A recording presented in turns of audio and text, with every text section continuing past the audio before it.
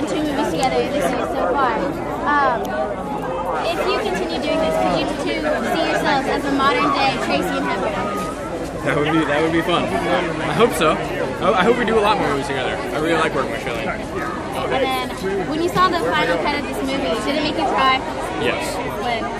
When? Yes, when? When did you cry? First time I cried was when Hazel goes to the hospital. Then I cried pretty much like every 5 minutes after that until the end. Right. What else are you going to be doing in Nashville while you're here? Not too much. Maybe we go out to dinner tonight and then we're heading to Dallas tomorrow. Okay. It's like a whirlwind tour. So Thank you. it's good to meet you.